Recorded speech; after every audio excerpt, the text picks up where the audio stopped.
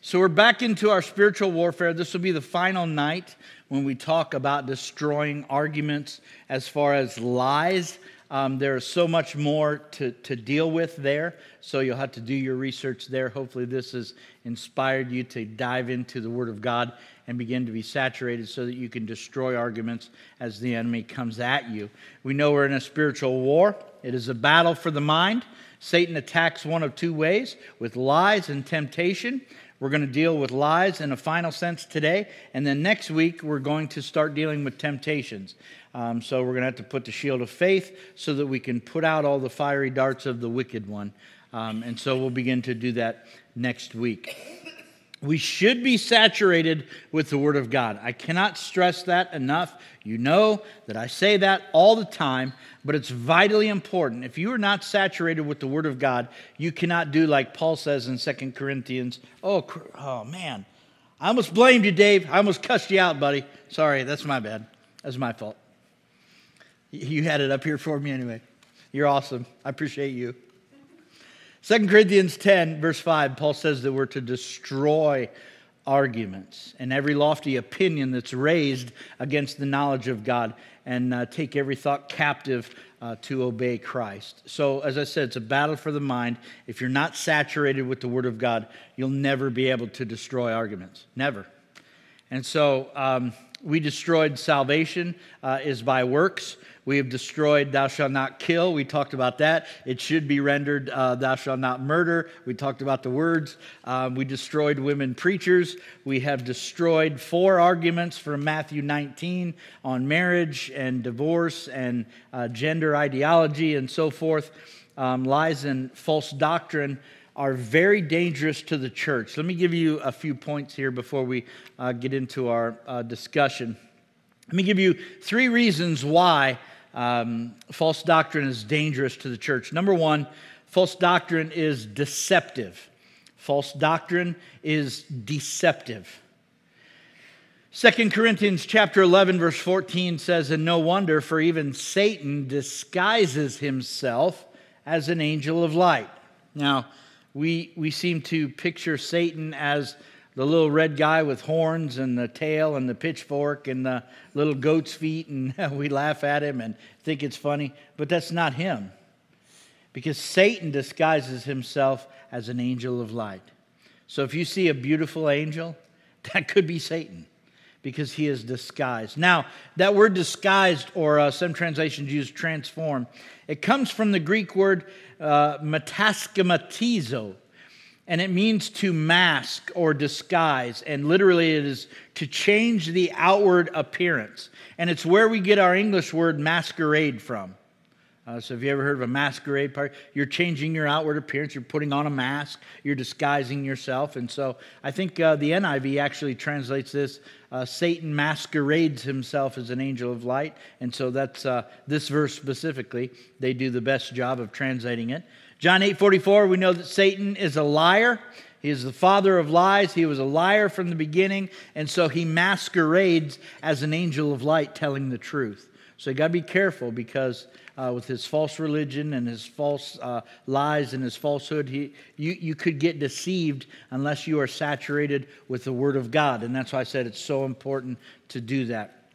Revelation chapter 12, verse 9, John writes, "And the great dragon was thrown down, the ancient serpent who is called the devil and Satan." And here it is. He is the deceiver of the whole world.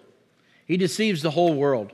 And so we know that Jesus said he is the God of this world. Paul says in 1 Corinthians chapter 1 that they can't come to the understanding because the God of this world has blinded their minds. He is deceiving the whole world with lies. And as we're talking about Apologetics Month on Sunday, that's just like evolution.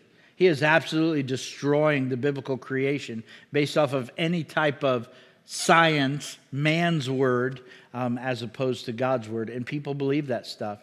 And so you got to be careful lest you get deceived.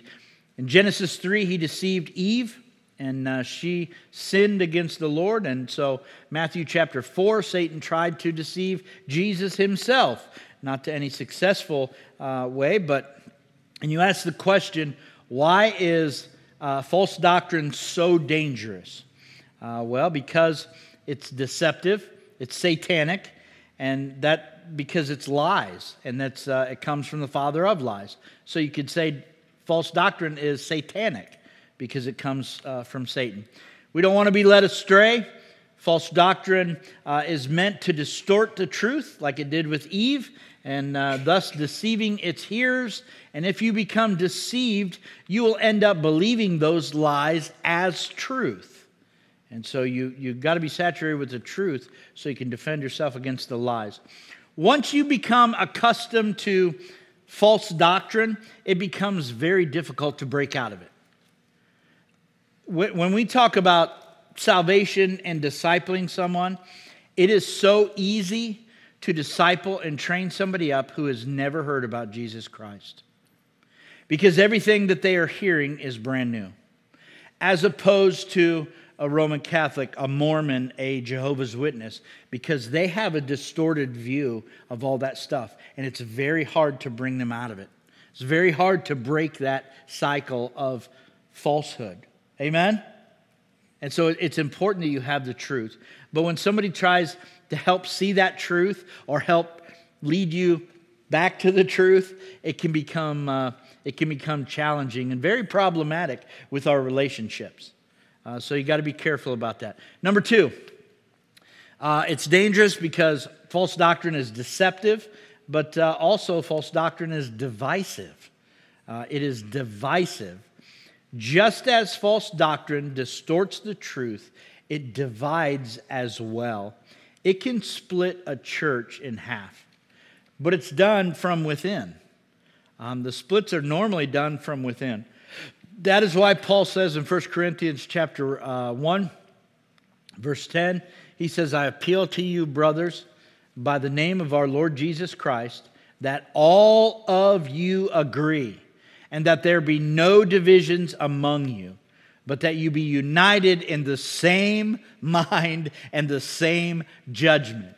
Matter of fact, in our Constitution, we have, if you wish to be a member here at Mission Point, you align with our doctrine and faith and practice, because it promotes unity. We want everybody to be on the same page. Amen?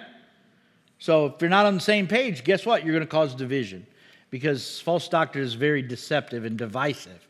So Paul even says in Ephesians 4:3, eager to maintain the unity of the Spirit and the bond of peace. We need to be very quick to keep that unity that the Spirit has already initiated at salvation. And then even Peter says, 1 Peter chapter 3, verse 8, he says, finally, all of you have unity of mind, sympathy, brotherly love, tender heart, and a humble mind. Come together in unity to help one another out.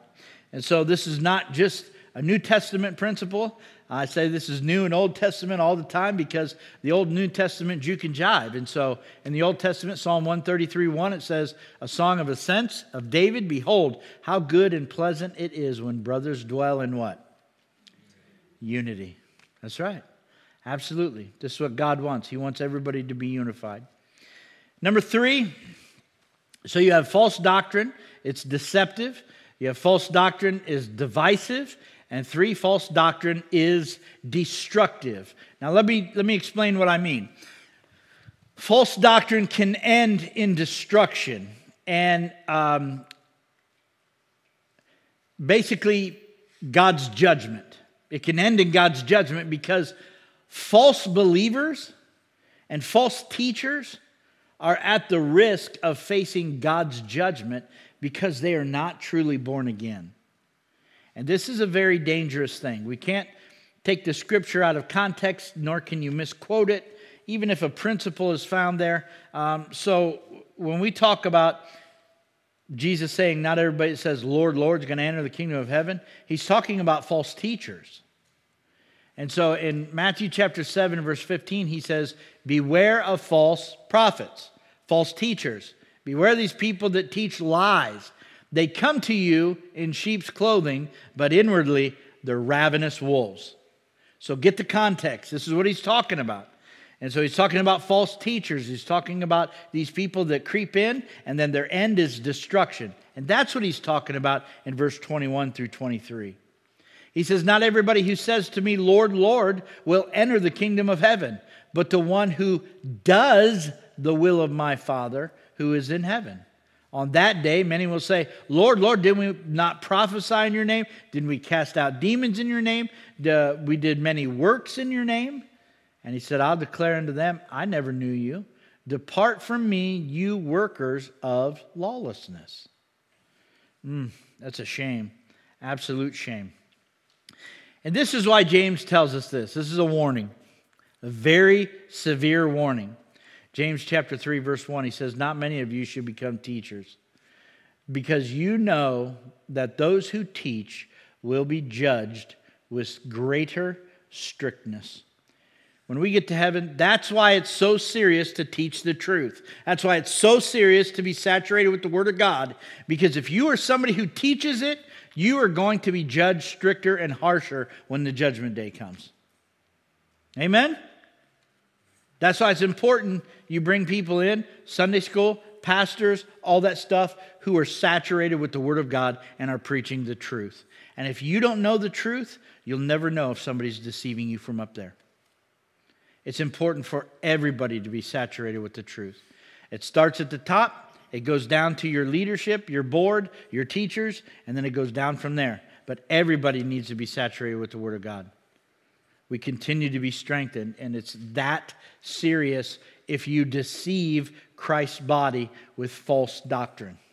It is that serious. That's why I tell you, and I will never stop telling you, you need to be saturated with the word of truth. It is that serious. Be careful of false teachers. Paul says in Romans 16:17, I appeal to you, brothers, watch out for those who cause divisions and create obstacles that are contrary to the doctrine that you have been taught. What does he say? Avoid them. Stay away from them. Stay the heck away from those false teachers. They will get you. They will trap you. They will trick you. They will deceive you. And this is why Paul says in Ephesians 5:11, he says, take no part in the unfruitful works of darkness. We are to expose them instead. Expose the unfruitful works of darkness. Man, let everybody know that this is not biblical. This is not correct. This is not accurate. This is how you love God's people. We need to be careful who you invite to church, who you bring in, who you allow to speak, who you allow to listen to in the church. We got to be careful who you listen to in your home, who you invite in your home. You got to be careful who you listen to in your car, on your TV. You got to be careful. And this is why John says in 2 John 1, verse 10 and 11, he says, if anybody comes to you and does not bring this teaching, do not receive him into your house or give him any greeting. For whoever greets him takes part in his wicked works. Don't do it. Don't do it at all. We used to have Jehovah's Witnesses in Pennsylvania. They'd come to our church all the time. And they'd be like, hey, we got boxes and boxes of our stuff for you to distribute. I said, praise God, bring them on in. We'll take them. And then we'd take them right out back when they leave and throw it right in the dumpster. He'd be like, sweet, that's 6 boxes that aren't going to be distributed. Praise God. Or we'd burn it if we was having a big bonfire. We had plenty of stuff to burn. Look, man, we're not letting that garbage get out there. You got to be careful. You got to be careful what you allow to creep in. Because as Paul said in Galatians chapter 5, verse 9, a little bit of leaven leavens the whole lump. Leaven's a whole lump. You'd be surprised the power of influence, right? I mean, for good or for bad, the power of influence is, man, it's powerful. All right. Open your Bibles to Psalm chapter 1. This is going to be, we're going to close here and then we're going to take a little different turn and we're going to move from there.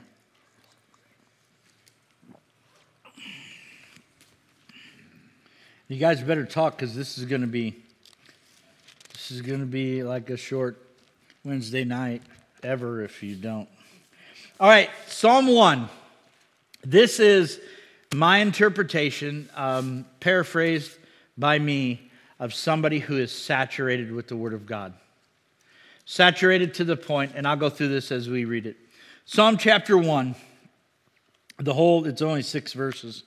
It says this, blessed is the man who walks not in the counsel of the ungodly, nor stands in the path of sinners, nor sits in the seat of the scornful, but his delight is in the law of the Lord, and in his law he meditates day and night. Okay, So this guy doesn't listen to false teachers. He doesn't listen to false prophets. He doesn't listen to garbage on TV. He doesn't invite it into his home. Doesn't allow it. He's saturating. He meditates on the law of God, which is the same thing as saying the Word of God. He meditates on the Word of God day and night. He is saturated with the Word of God. And so as a result of him being saturated with God's Word, look at verse 3. He shall be like a tree planted by the rivers of water, that brings forth its fruit in season, whose leaf also shall not wither, and whatever he does shall prosper.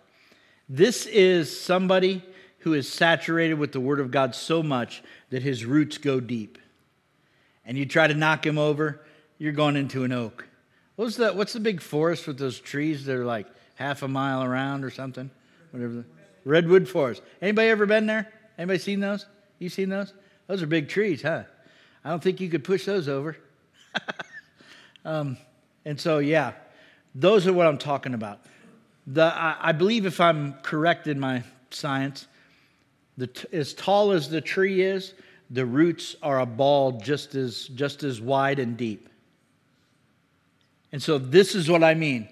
If you are saturated with the Word of God, you're going to be like a tree that is getting fed by living water. You are right by living water, and your roots are going to go deep, and nothing will move you, and you're going to be fruitful for the kingdom. Amen? And he goes on in verse 4, the ungodly are not like that, but they are like chaff which the wind drives away. Therefore the ungodly shall not stand in the judgment. They're not going to stand. They have no leg to stand on. They're going to be judged and burn up. They're done. They have nothing. Verse 5, therefore the ungodly shall not stand, nor sinners in the congregation of the righteous, for the Lord knows the way of the righteous, but the way of the ungodly shall perish. God's way is going to last, and you need to follow it. Man, I love that. That's an excellent way to say you need to be saturated with the Word of God, so you can be like an oak tree. Absolutely unmovable. Unmovable. All right, it's important to understand, when we talk about false doctrine, it's important to understand the difference between false doctrine and denominational differences. Yellow. You understand what I'm saying? There's false doctrine that'll lead you to hell, and there are denominational disagreements that I will say are side issues. And these differences, they're not always due to false doctrine. They could be church policies. They could be governmental decisions. They could be styles of worship, the color of the auditorium, the color of the curtains. I've seen churches split over the color of the curtains. Amen? Come on now. It's stupid.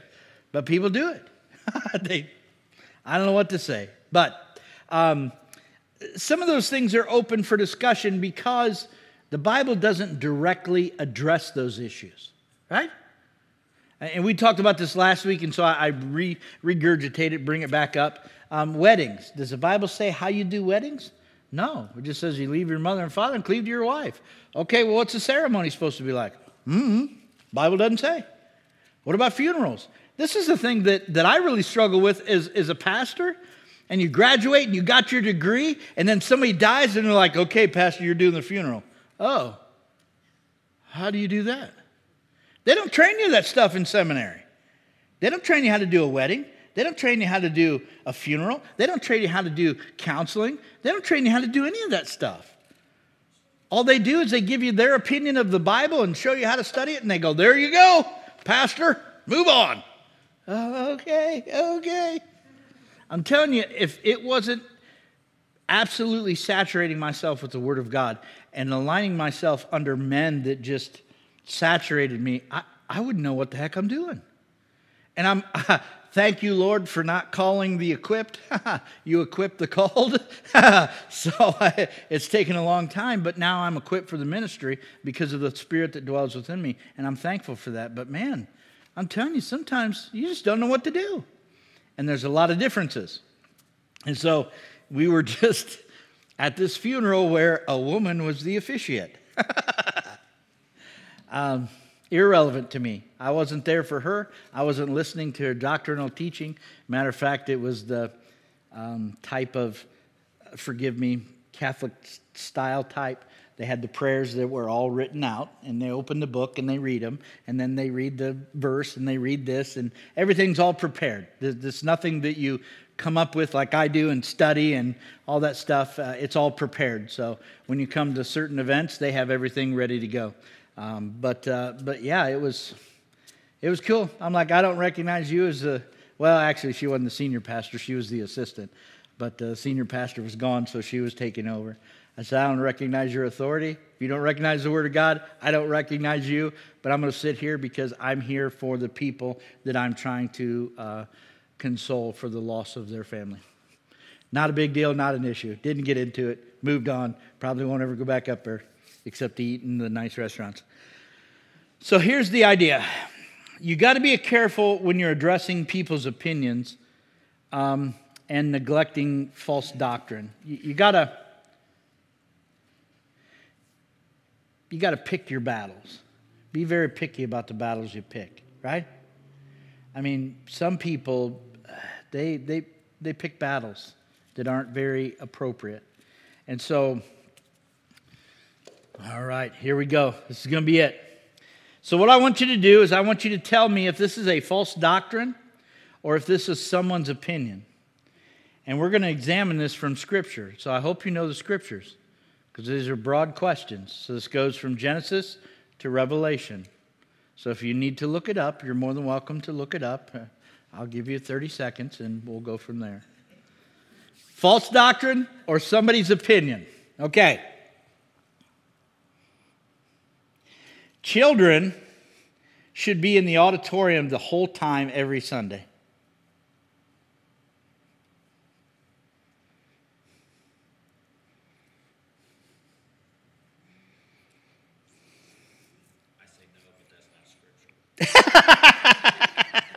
That's your opinion, and I like that. That's good. This is why we're here for discussion. What does the Bible say about it?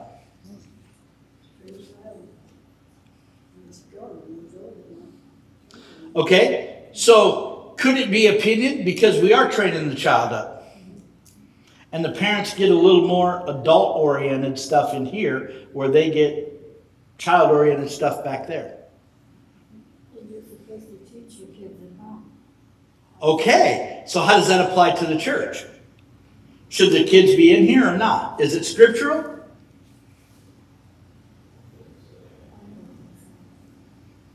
Why would it make a difference no matter where they get the information? As long as someone speaks it. It's Christian. True.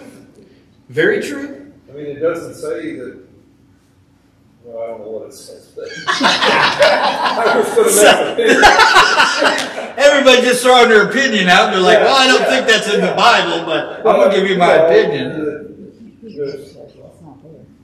Jesus tells them not to deny the kids coming to him. I believe that's a scripture in there somewhere. Sure. And, Deuteronomy chapter 6 says that you're to train your kids up at home in the way that they should go. And that is Proverbs. Train up a child in the way he should go, and when he's old, he'll not depart from it. Deuteronomy chapter 6 says when you get up, when you lie down, when you sit down, when you're eating, when you're drinking, when you're running, when you're working, every second of every day, you saturate your children with the Word of God. That's the parent's job. But what about the church? What does the Bible say about the church? This is good, man. This is good. Turn to Nehemiah chapter 8.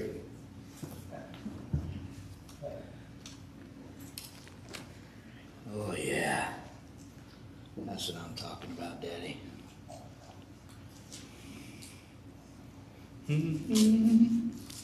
It's before Psalms and Proverbs, Nehemiah.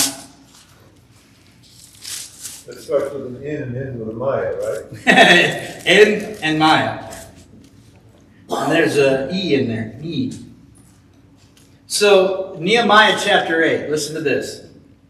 When the 7th month came, the children of Israel were in the cities. Now all the people gathered together as one man in the open square that was in front of the water gate. And they told Ezra the scribe to bring the book of the law of Moses, which the Lord had commanded Israel. So Ezra, the high priest of the law, brought the law before the assembly of men and women, and all could hear with understanding. Now, who can hear with understanding? Yes. How big? Real young. Real young. Because those kids are smart as a whip. Very, very smart. And so everybody who can hear with understanding on the first day of the month. Then when he read from it in the open square that was in front of them in the water gate, from morning until midday, that's 6 hours. So you complain because I say one day I'm going to give you a 2-hour message. This guy did it for 6 hours. And then he says, before the men and women and those who could have understanding, and the ears of all the people were attentive to the book of the law. So Ezra and the scribe and the platforms. And so after he read for 6 hours, look at verse 5. And Ezra opened the book in the sight of all the people, for he was standing above all the people. And when he opened it, all the people stood up, and Ezra blessed the Lord. And then verse 8. So they read distinctly from the book of the law, and then they gave the sense and helped them understand what they were reading. So here you have the Old Testament principle where the pastor came, and matter of fact, it says there's a platform and there's a pulpit, and he stood up above and he read the law to the people. And then it said for 6 hours he read the book of the law. And then it says for another 6 hours they went down, him and the priests and all the people who were experts in the law, and give explanation to the people that they were reading to. So my question would be this. Does that apply to the New Testament church?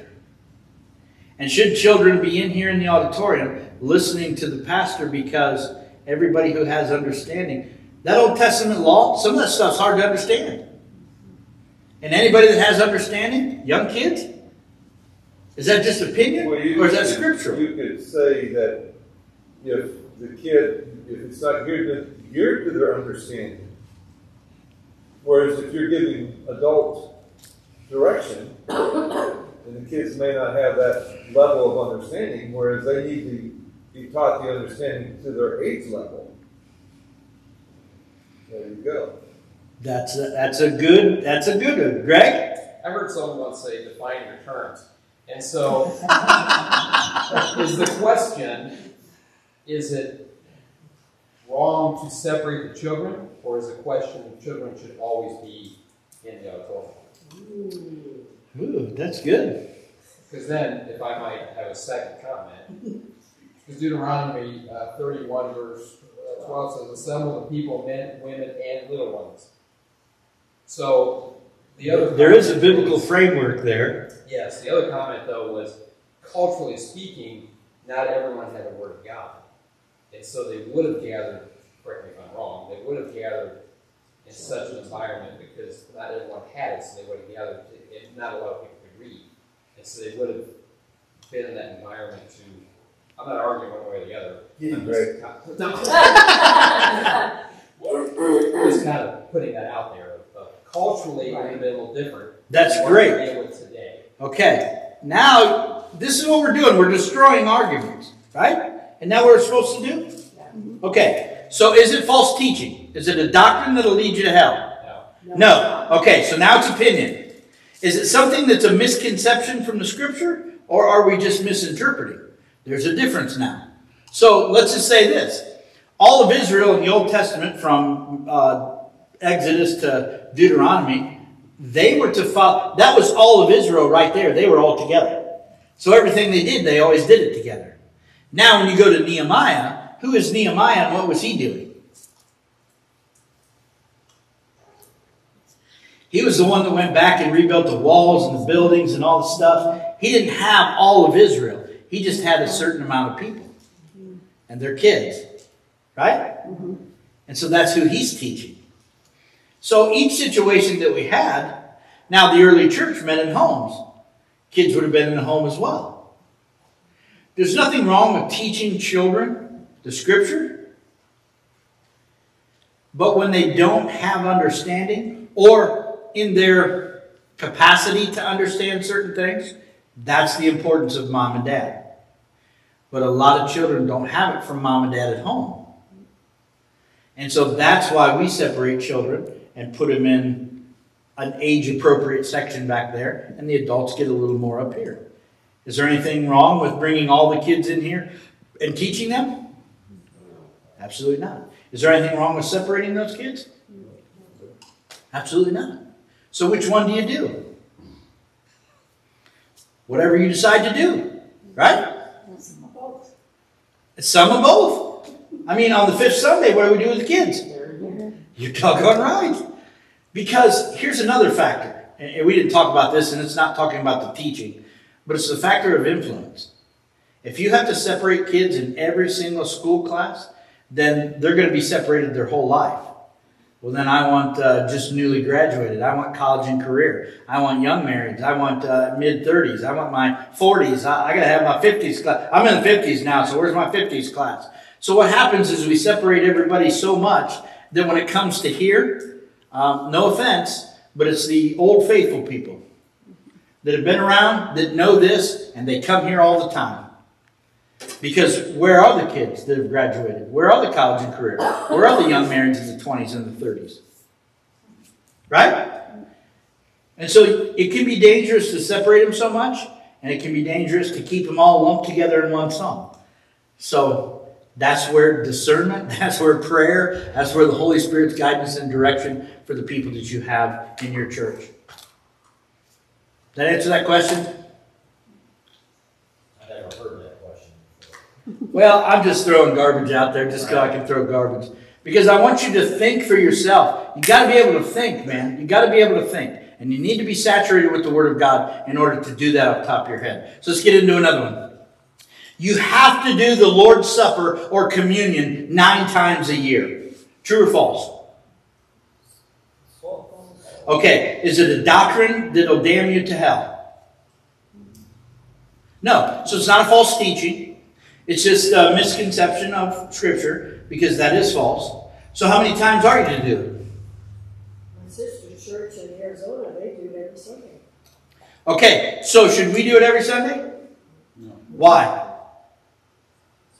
Isn't it up to leadership to decide how often we take the Lord's Supper? Show me the Scripture. I don't know. I'm just throwing it out there. Well, I love your open honesty. Churches too, they do it every service, every Sunday service. That's right. Some do it every service. Some do it once a month. Some do it every 3 months. Some do it 9 times a year. Some do it 4 times a year. That's closer about what we do, maybe 3 to 4 times a year. But what is the stipulation? Does anybody know? What is it? Give me the scripture reference. 1 Corinthians chapter 11 talks about the Lord's Supper. And Paul says, when you come together to do the Lord's Supper, as often as you do this. Well, there you go. As often as you do it. Well, whenever you want to do it, there you go. So now it becomes a church policy, a church as often as you want to do it. Some people love to do it every Sunday. I do not. I want the Lord's Supper to be something very, very special to me as I remember what the Lord Jesus did. And I don't want to do it every Sunday because it's going to be getting monotonous and it's going to be absolutely nothing after a while. And that's my opinion. And so as the leader of the church, and you guys have elected me and you trust me with that, we do it 3 to 4 times a year because I want it to be something very special to us. Does that make sense? Mm-hmm. And the people that do it every Sunday, they're allowed to do that as well. There's nothing unscriptural about it. All right. Hell is not a real place. That's false. Is that just my opinion? That's in the Bible. Give me a scripture. Give me a scriptural reference. Did Jesus talk about hell? He talked about hell more than heaven, didn't he? He did. Actually, he talked about money more than he did heaven and sorry. hell. But he talked about hell more than he did I heaven. got that wrong. But you are right. You were right. Oh, Rich man and Lazarus? Okay. Luke 11. Excellent. What about Matthew 10:28, where Jesus says, don't fear the man that can destroy your body. Fear the one that can destroy your body and soul in hell. Right? Matthew 25, you remember the parable of the sheep and the goat?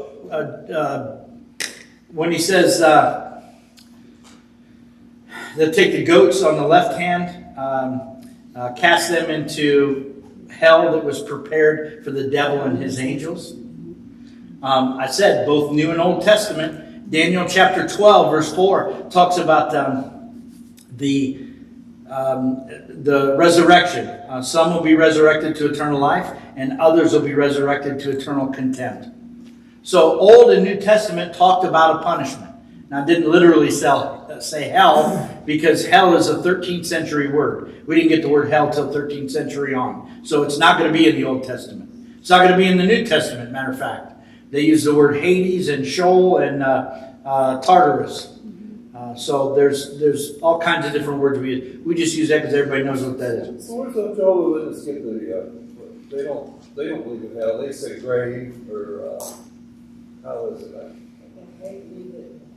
Yeah, they believe that if you don't go to heaven, you just go to the grave. That's the end of it. Do you have any idea where they get that from? Only so many, 144,000 people. Oh, they've expanded that. Yeah. They have. They've expanded that because they've reached more than 144,000. So they said those are the ones that are going to enjoy the earth. Everybody else is going to go to heaven, and they're going to be, but those first 144 are special.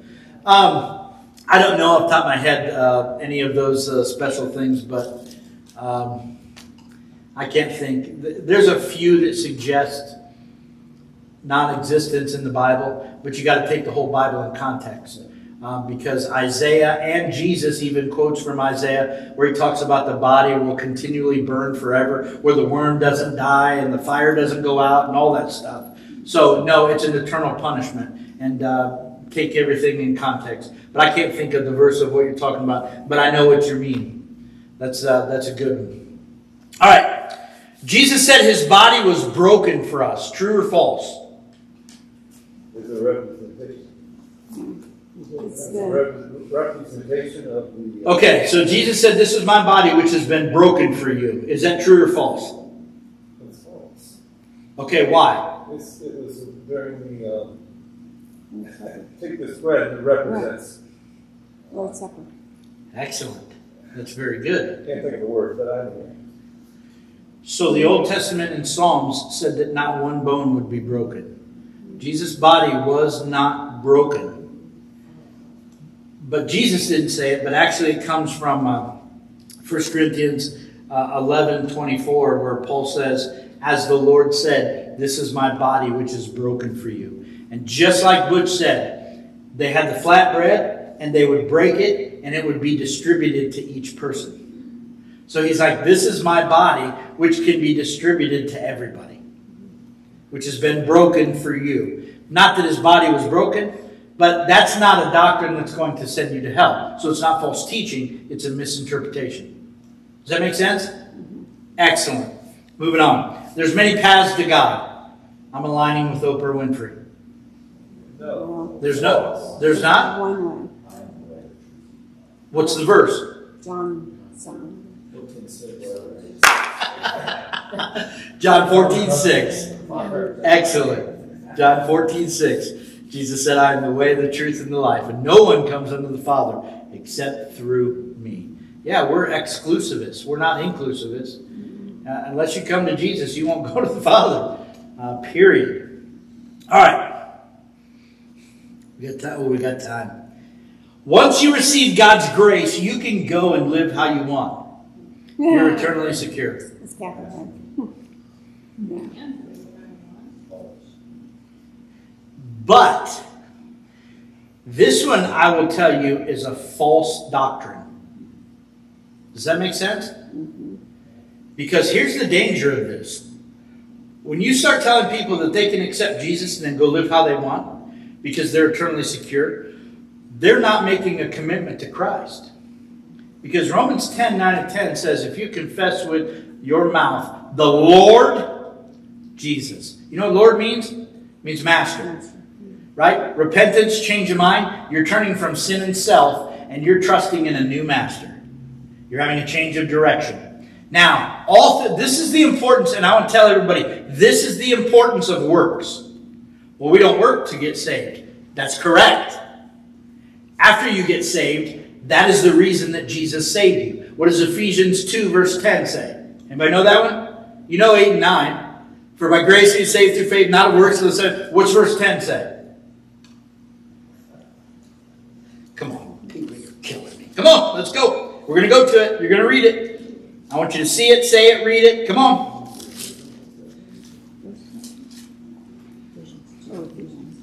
First one of Ephesians 2, verse 10. Read it. Read it loud. So we are His workmanship, created in Christ Jesus, to do good works. Okay. We are created in Christ Jesus for good works. You were saved to go do good works. You're not saved by works, but you're saved to go do works. James says in James chapter 2, verse 24 through 26, see, you are justified not by faith only, but by works. How do you know you're saved? By what you do for the one that you say is your Lord. Amen? You go to Revelation chapter 2 and chapter 3. Jesus says, if you continue on till the end, you'll be saved. If you continue on to do this, if you continue following me, you'll be saved. If you continue on, you'll be... Listen, you can't go and live how you want to go. You've got a new master. You are a new creature in Christ. All things have passed away, and everything now becomes brand new. You're a new creature. God's not going to let you just live the way you want. You're going to go do something for Jesus. He created you to go do good works for Him. So if you do nothing for Him, I would question your salvation. That is a false doctrine that may lead you to hell. Does that make sense? There's a lot of verses about the works, and that's why people get messed up. They're just like, oh, well, it's not works, it's grace. So I've got God's grace. Well, you better be working for Him. Because if you don't, you might want to examine your life, 2 Corinthians 13:5. Right? Do you not know that Jesus is in you unless you're disqualified? What do you mean? How am I disqualified? What do you do for Jesus? Are you saturated with His Word? Can you destroy arguments? Do you give? 1 Corinthians chapter 8, Paul says you give because you love Jesus. Do you give? Oh, you don't give nothing? Oh, you don't know anything about the Bible? You don't even know John 3:16? Unsaved people know that one. You've never done... Oh, you don't go to church? Oh, wow. Okay, you got to start somewhere. Let's start back at salvation. We'll go that route. It's a very dangerous thing. That easy believism, I think a lot of people call it. Okay. Pastor. Yes. I grew up at Grace Brethren on Marion Avenue, and when I was a kid, there was a split in the church, and they started the Church of Mansfield, and that's what they believed. The Church of Mansfield believed that they could, as long as they got saved, they could be good. Wow. Wow. I remember that. So, let me ask you this question. We got a few minutes left. I got 2 questions left. Maybe we can get through them. Speaking of church, remind me of that when we get to the next question. The church service should be geared around unsaved people. True or false?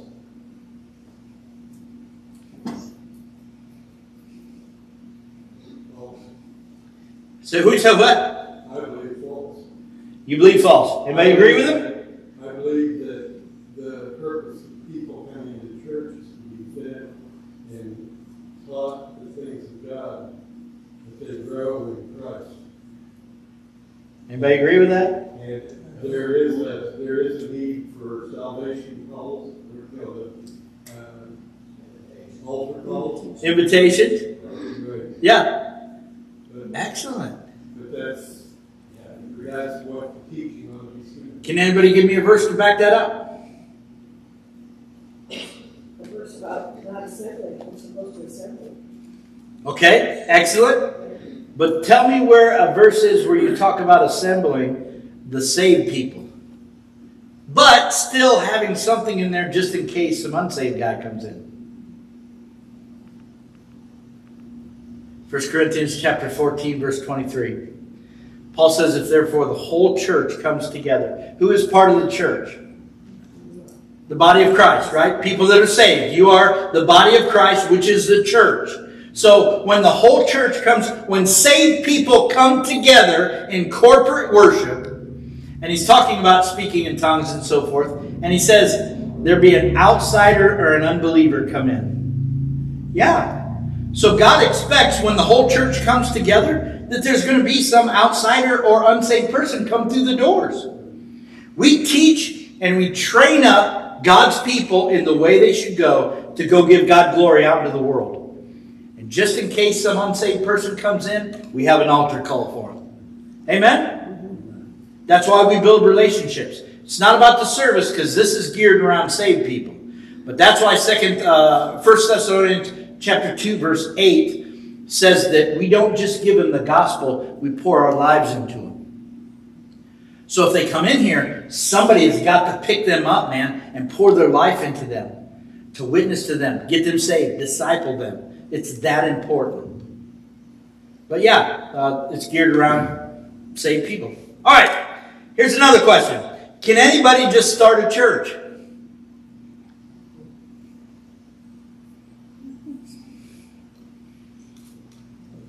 Yes, they used to.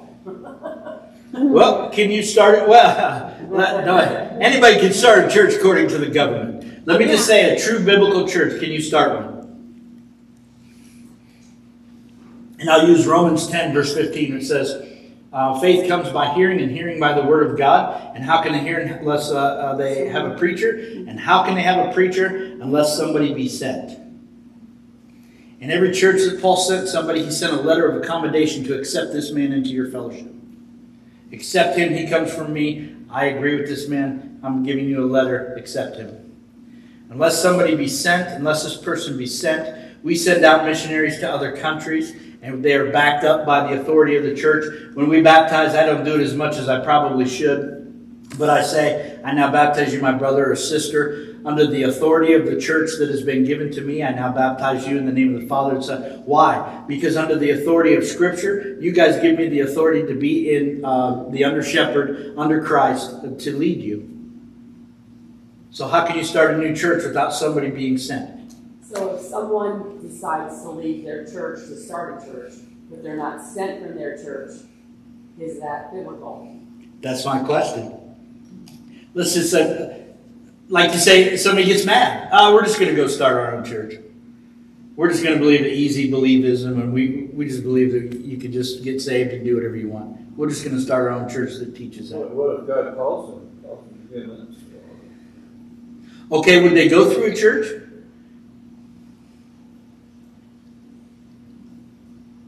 Is this just my opinion, or is it scriptural? So I don't think that Aaron Cabin would have ever gone to Boston unless he felt the call of the Lord and that our church sent him. Okay, so what happened is you go to the scriptures that Paul talks about and James talks about, where he says, lay hands on no man suddenly. And so you lay hands on men to do what? In most cases of ordination or sending them off to plant a church. Why are you doing that? Because we're not saying that you're worthy. We're recognizing God's call for you to go and start a church. God called you, and we're recognizing His call. Yes. That's why we have ordinations, because we're not ordaining them. God ordains them. But we're recognizing that God is giving them, yes, God is calling them to the ministry. So let's say this.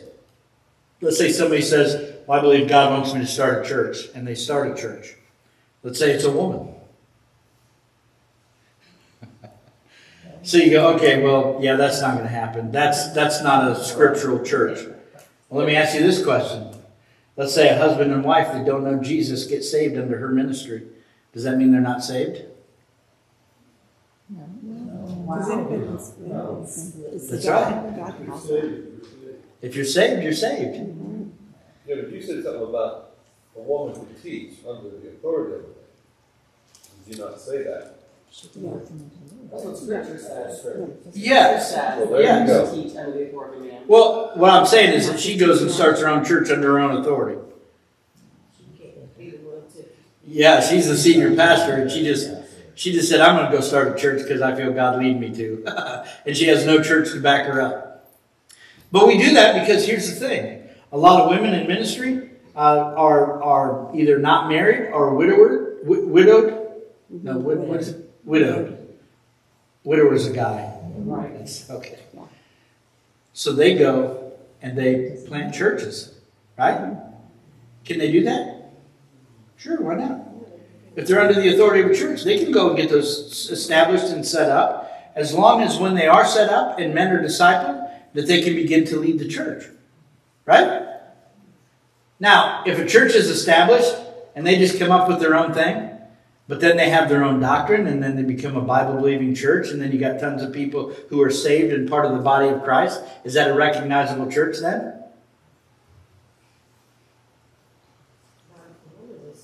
Well, no, okay. Let's say she gets fired and some guy comes in.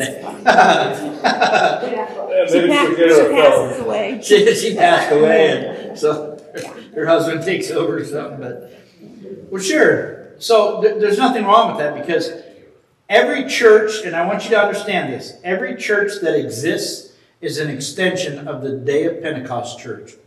When the day the church started, we are an extension of the Pentecost church. Ours didn't begin in the 50s. It began in AD 34, when Jesus died on the cross, rose again the third day, and cloven tongues of fire come down 50 days after his resurrection. The day of Pentecost, our church started. We're just an extension of that original church.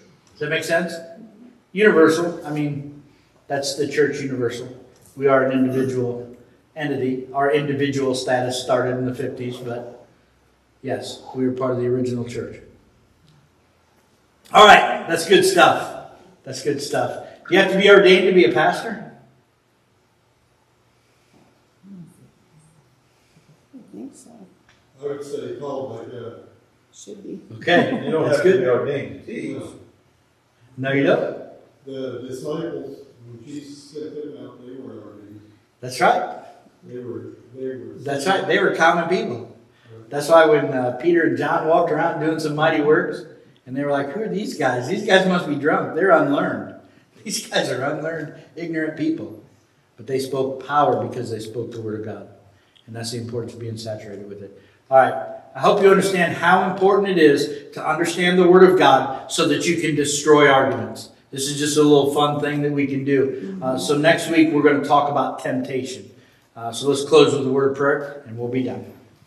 Father, thank you for our time. Thank you for your word. I pray, God, that we would just get excited about being saturated with your word, destroying arguments, and just giving people hope that ask us of the hope that lies within us with meekness and fear. And so we pray, God, that you would be with us, that you would just give us scenarios that we can come up with in our own mind to destroy arguments so that we can be saturated with your word and test ourselves from time to time and one another so that we can make sure that we have your word hidden in our hearts so that we may not sin against you.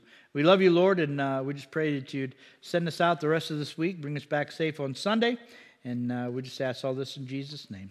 Amen.